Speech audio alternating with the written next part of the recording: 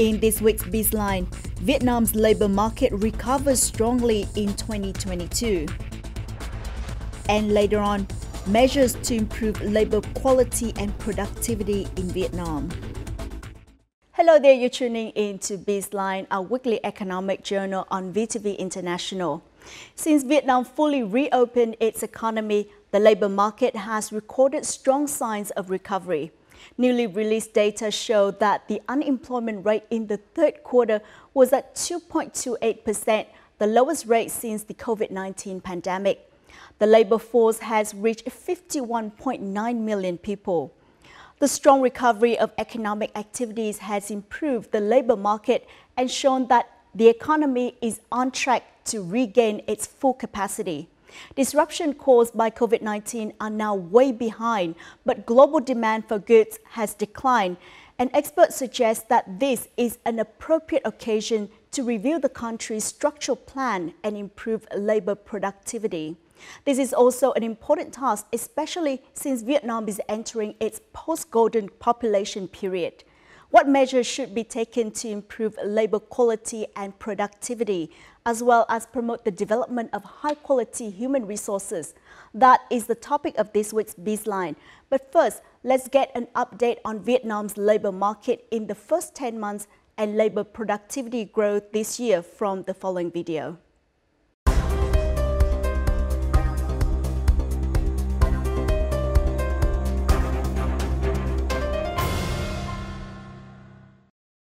As part of efforts to help Vietnam's economy recover and thrive, the government has drastically directed the implementation of the Socio-Economic Recovery and Development Program. This has resulted in the economy picking up in most sectors in the third quarter of 2022. Thanks to this, the country's labor market during the period managed to maintain its recovery momentum, during which the scale of the labor force increased by 2.8 million people compared to the third quarter of 2021. In the first 3 quarters of 2022, the employment rate spiked and was higher than that of the same period in 2019, before the COVID-19 pandemic broke out. I think the good news for Vietnam, of course, it was relatively less affected compared with many other Southeast Asian countries. So the impact on labour productivity and inequality was even greater in other countries. The improved productivity will enhance overall national economic growth and the size of the Vietnamese economy, and therefore its influence in the region and the world. Despite this, the country's labour productivity growth rate did not meet the target of 5.5%. as it is estimated to have reached about 4.7 to 5.2% in the first 3 quarters. Meanwhile, this criterion is significant as it reflects the economy's competitiveness. The only way you could become a middle-income country is by taking a labor force which is not growing very quickly and having it produce more through better capital and through better technology. And if you don't do that, you'll stay pretty much where you are, which is not a bad place, but you would rather be in a better place. And the better place requires more capital and more skills in the labor force and more technology. In addition, according to many experts and international organizations, in the 21st century, economies are driven by skills. In this age, the decisive factor in the competitiveness of a country is the skills of its labor force. As such, enterprises need to constantly seek highly skilled employees. The enhancement of labor skills is a crucial factor for boosting socio-economic development in the 2021 to 2030 period, as this will propel the country toward becoming a high-income developed country by mid-century.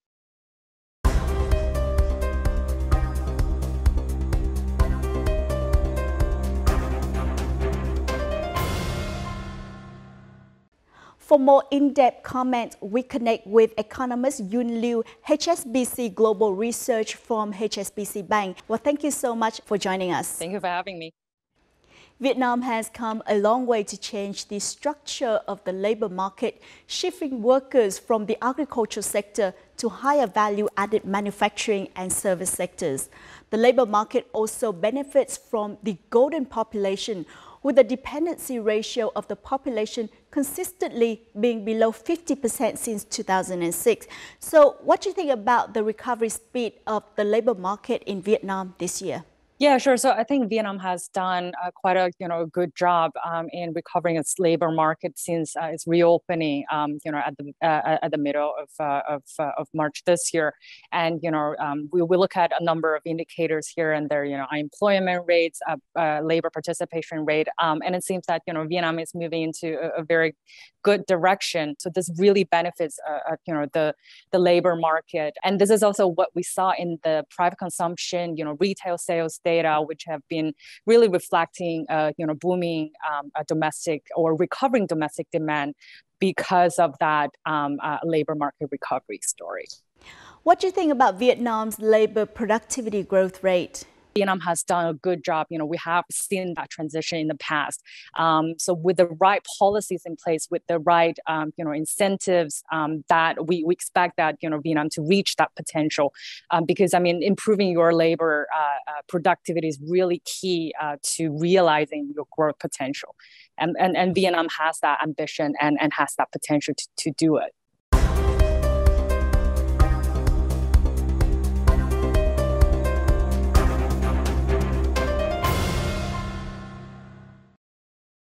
Vietnam's rate of trained workers with degrees and certificates has reached about 26%, still lower than other countries in the region.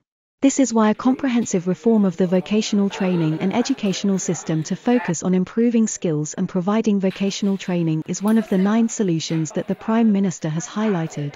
In fact, the good, proactive management of a skilled labor force will help enterprises and the economy resolve bottlenecks in the labor shortage. For example, this company employs more than 30,000 workers who specialize in the production of electronic equipment components for high-end computers and mobile phones.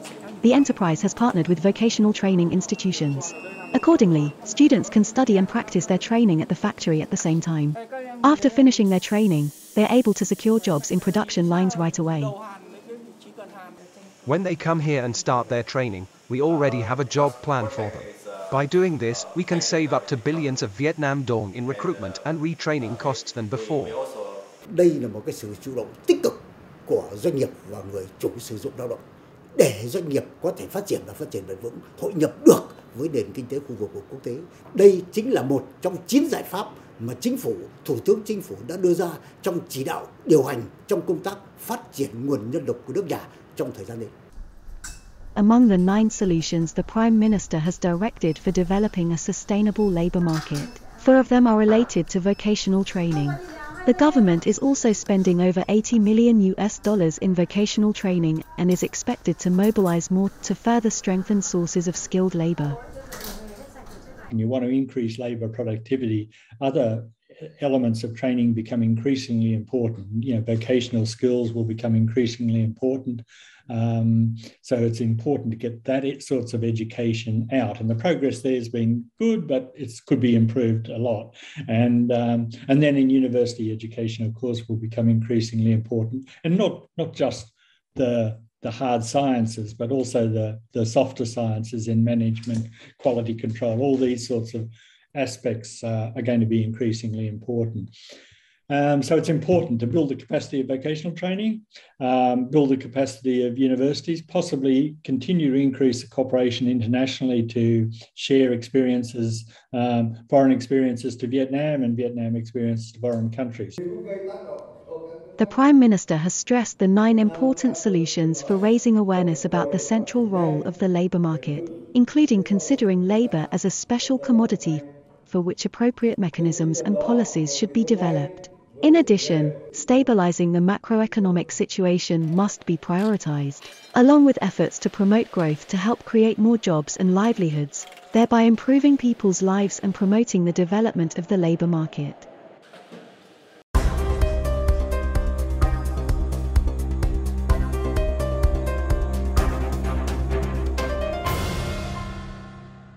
According to many experts, Vietnam's labor productivity growth rate is rising, but not significantly, and the professional and technical level of the labor force has improved, but the quality of the labor force remains low. So what do you think about this?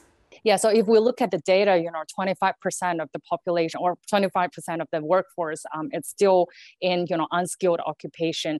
And, if we look at the breakdown of workforce in different sectors, there's still a large chunk of labor force in agriculture. So there's still a potential, to move those population into more productive sectors like manufacturing and services. And that's why, in our report, we think that, given the right policies on education, on tertiary education, on vocational training, then that's a direction that, Vietnam should move towards too. It can be said that with the opportunity to join a large economic bloc, FTAs have contributed to attracting more investment into new production technologies and boosted labor productivity in Vietnam. Along with the development of the export-oriented manufacturing industry, what can you say about the impacts these agreements have had on improving labor productivity and the quality of human resources in Vietnam? Vietnam used to produce, or Vietnam used to export a lot of, textile footwear, which is relatively lower end. And then thanks to this consistent FDI inflows in the past 20 years from tech companies, Vietnam now has become the production base for a lot of the tech companies, for their smartphones, for their consumer electronics. So, we've seen that transition happening in Vietnam, and Vietnam also has that ambition. I think last time we also talked about Vietnam's ambition in terms of its or in the space of chips with the right policies. That's also a direction that Vietnam can go. To move up the value chain, to really increase the productivity of labor.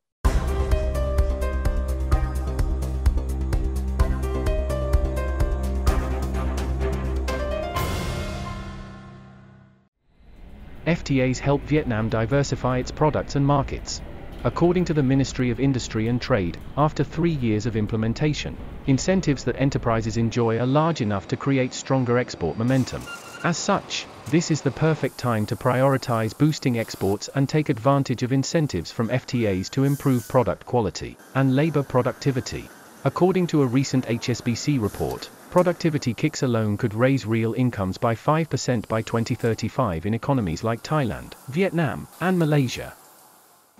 That's a reasonable estimate. And, again, the reason is that Vietnam has a labor force that is productive. It works well with foreign investment. And I think one of the things you could do and should do is work on skilling people so that, there are more managers, there are more sort of shop level engineers. And I think if you do that and do that kind of training, then productivity will increase. The machines will work better, the people will have higher skilled jobs, and they'll be paid more. The development of global value chains promotes deep integration of the labor market and international labor mobility. This requires workers not only to have high-level vocational skills, but also to have soft skills and gain the ability to work in an international environment. In that context, Vietnam needs to comply with common development rules, including labor standards and modern international labor market management standards. The Ministry of Planning and Investment has also very wisely put a focus on high-tech FDI. Many semiconductor manufacturing is also moving towards Vietnam now. We see a lot of focus on that, which I think is a fantastic opportunity for Vietnam. And again, the labour force then will need to be digitally upskilled and reskilled. And data science will become super important in coding. And the Vietnamese people, I think, have a clear advantage because Vietnam consistently ranks extremely high when it comes to mathematics education compared to other countries around the world amongst high school students and tertiary students. I think the free trade agreements are very important and a good thing.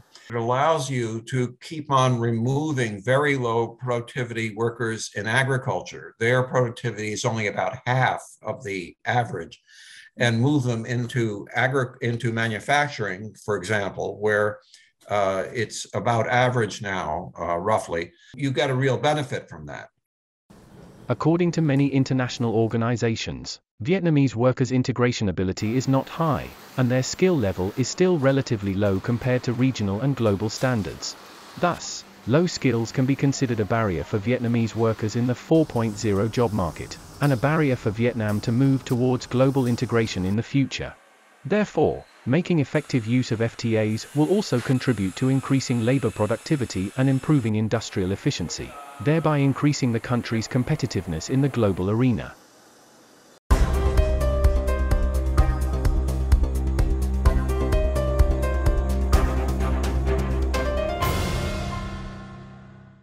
Vietnam is considered an attractive destination for foreign investors. Along with favorable policies, the labor force is another factor that attracts investment. In your opinion, what are the competitive advantages of Vietnamese workers? For investors, cost effectiveness is probably a number one concern, but it really is also thanks to other factors or a combination of factors like the hardworking Vietnamese population or workforce, and preferential tax policies, FDI incentives, and also all these numerous trade deals. So it's a whole combination of factors that actually attract foreign investors into Vietnam. So Vietnam did a great job in attracting a lot of FDI relocation to Vietnam, and we expect this trend to continue in Vietnam, with the right policy. So one is, leveling up your workforce, and then the other one, I think we talked about it a few months ago, which is, to improve your infrastructure connectivity. So with all these combination of factors put in place, then Vietnam will move into the right direction. The Vietnamese labor force is indeed being increasingly exposed to higher value-added skills and knowledge. There are signs that the gains in manufacturing are flowing into a wider variety of more complex products. So what do you think about this? And it is a positive sign that the quality of human resources in Vietnam is improving.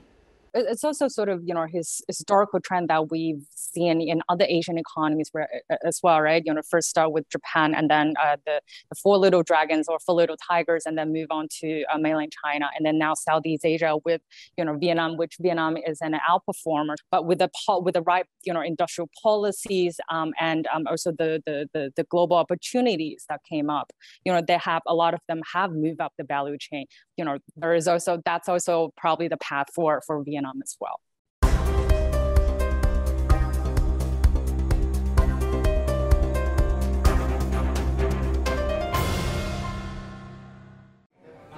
This company currently has hired 120 employees. Apart from programmers, the company's leaders have also focused on recruiting office workers that have basic technology skills for their jobs as well as for team working. Với chúng tôi thì các yêu cầu đó nó mặc định là phải có rồi. Tất nhiên với những cái bạn sinh viên mới ra trường hoặc là những bạn vừa mới đi làm thì chưa kịp trang bị cho mình những cái kiến thức đó thì sẽ được đào tạo ngay trong những cái ngày đầu tiên đi làm. One of the common recruitment priorities of businesses is to find people with skills in using digital products, especially for technical positions.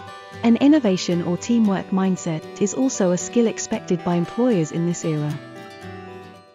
Trước đây chúng ta ít để ý những kỹ năng như là giải quyết vấn đề, kỹ năng làm việc nhóm, mà làm việc nhóm một cách có hiệu quả.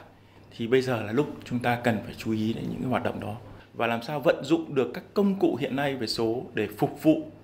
Không phải vấn đề chỉ giải trí mà là vấn đề làm việc. Để người ta có thể phát huy được những cái kỹ năng số như vậy, các cái năng lực số như vậy thì đương nhiên là cái môi trường cũng phải tạo cho người ta những cái điều kiện thuận lợi. Vietnam is seen as having many advantages in developing digital skills for the labor force, thanks to the high proportion of people exposed to the internet and technology. However, digital human resources in Vietnam have not yet reached their potential, leading to a shortage of high-quality workers. To solve this problem, it is necessary to train workers according to the market's requirements. Through 5G, as an innovation platform, many new jobs will be created through startup entrepreneurship. And again, the government has put a very strong focus on startup entrepreneurship, providing a lot of incentives, and young people in Vietnam, super dynamic, hardworking, innovative, creative.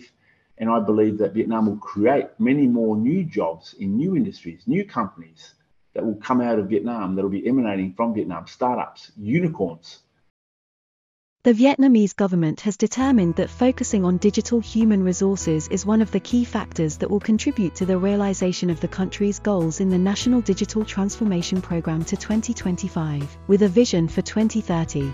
Digital skills can be applied in many different industries and can help the country transform into a digital economy towards the goal of achieving sustainable development.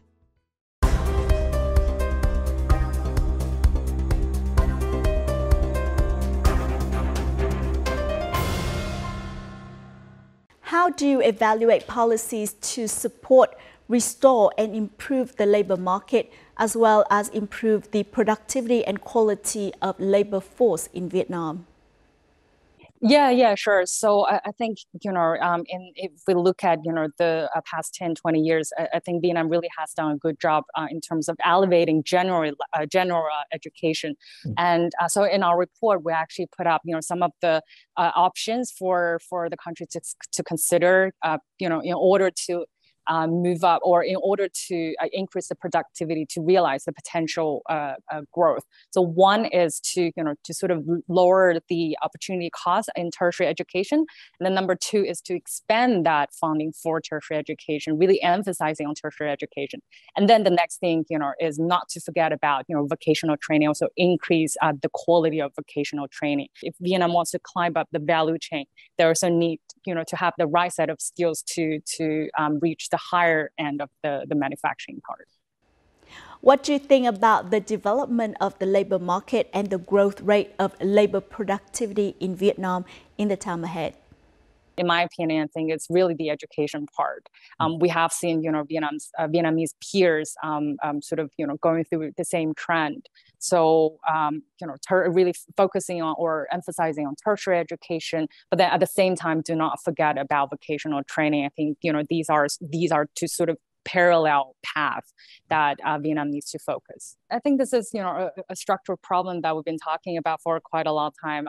Obviously, very unfortunately, it was disrupted not only in Vietnam, but, in the world. Obviously, a lot of the priorities were disrupted by the pandemic. But now, with the pandemic, with, pretty much most of the countries moving past the pandemic, it is time to rethink about or to reassess those priorities. It's also good for the country to think about, the right policies for, specific policies for Vietnam, for the country to move forward. Once again, thank you so much for joining us. Thanks so much for having us. The Prime Minister has emphasized 9 important solutions for raising awareness about the labor market, considering labor a special commodity for which appropriate mechanisms and policies must be developed. The government will prioritize stabilizing the macroeconomy and promoting economic growth, thus contributing to creating jobs, improving people's livelihoods, and promoting the development of the labor market. Experts say that effectively promoting a better allocation of resources and technologies will deliver the biggest productivity kick to Vietnam. Improving productivity also means improving the quality of labor. In addition, Vietnam is adopting a strategy of developing an export-oriented manufacturing industry. This will contribute to increasing the productivity of the manufacturing industry and the goal of becoming a high-quality global manufacturing hub. And on that note, we wrap up this edition of Bizline.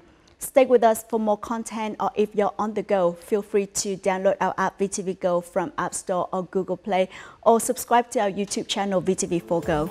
Thank you for tuning in, and until next time.